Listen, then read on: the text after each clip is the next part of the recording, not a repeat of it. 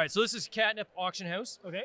And the point of this game is we are all playing these kind of high-class Aristocats in a 1920s Art Deco auction house. You know how I can tell that? Bow tie, top hat. Right? Exactly. Gave it away. So when you're setting up the game, you start off by giving every player 8 catnip, which are these acrylic cubes. Okay. That goes behind their player screens. All right, so that's you keep that hidden so no one can see it. Everyone gets a pause token. Yellow side is claws out. You flip it over to pause your bid, and that's what we call claws in is the orange side. We have the first player marker, or the auctioneer will get the standee in front of them, plus they also get the directional marker. Now, the direction of this game is going to change every round. And what that does is just keeps the person from the left of you always screwing you over, essentially, right? Yeah, that's good. So it starts off, we'll start off clockwise. The last person to pet a cat is the first player. So when did you pet a cat last? Yesterday morning. I'm allergic to cats, so it's always I'm never going to be first in this game. All right, so you're going to be the first player. Okay. In starting up the setup of the game, what you're going to do is everyone is going to read out what the preferred item is. So what's your preferred item for your cat? Ooh. Claudia may seem gentle, but her preferred item is a toilet paper roll. Nice. Mine is, so I got Chuckles, and my preferred item is the Feather on a Stick. We have, I believe, Mew Baka is a laser pointer. Nice. He's got way too much catnip, so I'm going to bring him down to 8 for the sake of this tutorial. Wookiees. I know. The Wookiees, there we go. And then Jasper's, I believe, is the jeweled cat litter is his preferred item. Okay. All right, so you take those preferred items out of the deck, okay? You're going to place them in a pile, and then you're going to add an amount of cards that brings the final tally up to 10, because you're going to have 10 items you're going to auction in this auction. So we have those are 4 players. We're going to add another 6 random cards. It doesn't matter which 6. And then we're going to shuffle them all in together. Okay.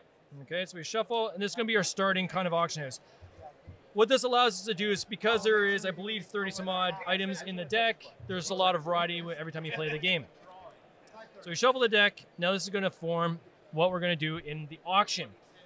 Flip over the top item. The auctioneer is always going to read off to the other players what item is up for auction. So let's read what this is. It is the jeweled cat litter that Jasper wants. Players with face-down items must give you 1 catnip. Awesome. So in this auction, it's a very simple auction style. It's an in or out. So it's not like poker or anything like that where you're having to up other people's bids. It's literally, you say, I'm in. You put in 1 catnip, and it goes on to the next player. Or you can say, I'm out. Or I'm going to pause, pun intended, my bid. You do that by flipping over your token, and you get to take whatever is left, has been in the bowl up until that point, right? So in this case, we'll say, for argument's sake, we've been going around in circles, and there's this much catnip in the bowl. Gets to me, and I'm like, I really want that item, but I kind of need some catnip to help me in later bids and later rounds. So I'm going to pause my bid, and I'm going to take the catnip. Then it starts to bid over and goes over to the next person and so forth around the circle. Now, what are we bidding on? So with this particular item, not only do you win this item, which gives you a special ability that you can use, bottom right-hand corner will indicate whether it's a one-time ability, so a one and done. Some of them have a shield, which means they just stay active all the time and they can't be impacted. Okay. And there's others that are reoccurring that you can keep reusing them over and over again. Now, some of these powers allow you to impact the items that other cats have already won. So that's why you got to kind of be mindful of the type of ability you have. That if you're going to play it, you might want to play it before someone can cancel that ability out. Right. You always have to play the ability before the auction begins every round. Okay. Okay?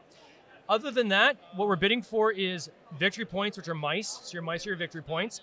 The person who wins the auction is going to get the top number of mice. The person who comes in second gets the bottom number of mice. And then the third place always gets 1 mouse. Okay. And that goes behind your player screen. And we're going to continue on until essentially we go through this entire deck. And the game plays in roughly 20 minutes. You can get through a game. And it plays 3 to 10 players. So you have a lot of people playing this game. So it's a great party game, great game night starter, good way to get people in, chatting, having fun, and laughing, and having a good time, especially if they're cat lovers. Right. All right, so starting off this particular bid, and we're going to go clockwise, the marker. So we're going to start with you. Okay. You decide if you want to put a catnip in, yes or no. So my quick question would be, Sure. Would I know that Jasper is after this, and what do I gain by making sure they don't get it? That's a great question. So there's no benefit to you other than a negative consequence to them. Okay. Because if you can get your preferred item at the end of the game, so if you finish the game with your preferred item, you get a bonus 2 mice. Okay. Right? So that's a good question. I missed that one. So no, you're good. Bonus 2 mice. If you get your preferred item, you want to obviously keep other people from getting the preferred item. Right. All right. Start All off right. the bid. Well, sure. I mean, I might as well start, you know?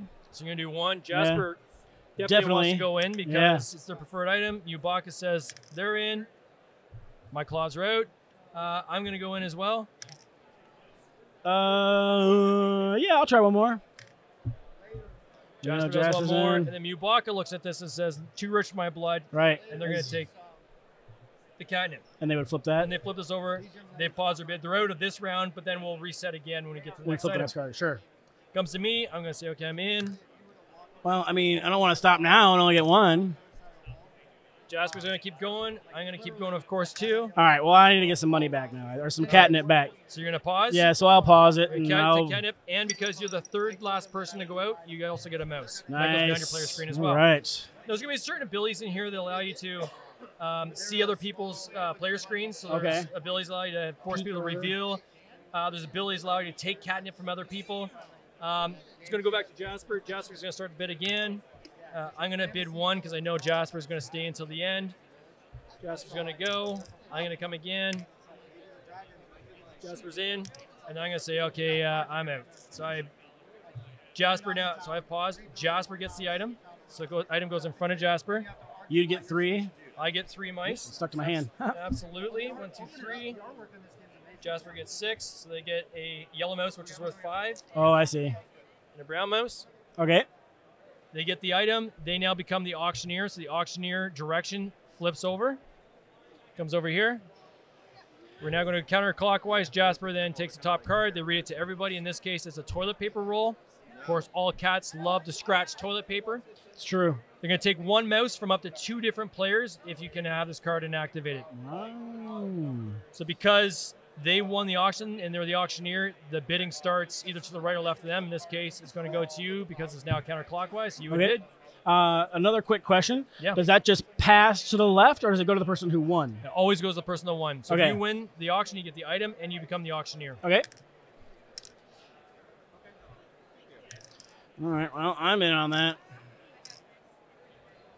I think Jasper's probably going to bail on this one because they just used up all the catnip on the last one. All right. So they're going to pause. And they would still be flipped over, right? I'm in. Oh, sorry. We got forgot about Claudia. Yeah. From Ubaka. I'm in. I'm in. Ubaka's in. Stop it. I'm in. Too rich for my blood. I'm going to bail. I'm going to take my mouse. And Ubaka's back in. I don't know, Ubaka. You probably want to bail. You should probably bail. I'll give you a mouse. One more. All right, so they'll bail. All right. So you get the item. So you have 4 mice. Sweet. 1, 2, 3, 4. Awesome. They get 2. Again, counter flips over. Comes over to you. You're the auctioneer. And now we go clockwise. So when can I choose to do this? Just before any auction? And right at the beginning of the auction, after the person reads off the next item. So in this case, we'll show it's going to be a feather on a stick. That would actually be my cat's preferred item. The player to your right gives you a catnip. And then you would decide, okay, do I want to activate a card or not?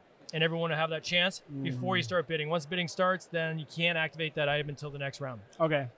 It continues on and so forth until we're going to go through this entire stack. At the end, we count up our mice. The person with the most mice wins. You also get 1 mouse for every 4 catnip that are left over at the end of the game. 0. And you got 0 in this case. But by the end, you would have a few more. Sure, sure. And there are cards that will impact that as well. There's another one that says, no, you'll actually get, for 3 mice, you'll get a victory point instead of 4. Okay. But it's very simple, very light, very fun. Yeah. There is some strategic Cutesy. elements to it, which is kind of fun, and how you're going to kind of work over your other opponents. Right. Push them as much as you can. Push them as much as you can. Yeah. And it becomes a big cat brawl, which is what we Right, love. right. Yeah. These are cute. You do like a deluxe version with some little cat toy mice. I got a buddy who's like, you got to come with metal. There's got to be metal mice. There's got to be metal mice. He's the metal coin guy, Yeah, right? okay, So he's like, okay. yeah, I want the metal mice. So. Sure. Even like a rubber mouse would maybe be cool. If it wasn't, there you go. Yeah. Maybe a little cheaper too. Or maybe even metal paws and things like that. There you but go, yeah, if you want to go deluxe, you really want to go really deluxe, deluxify. right? Yeah. Some actual catnip. No. So this game is by Reed Mascola. So Reed Mascola is the designer of this. Published by Tin Robot Games. So that's my company. I'm James Staley. Nice. And this game is available starting at Origins. So tomorrow right now, we're in booth 311. So I love that group. Yeah, there you go.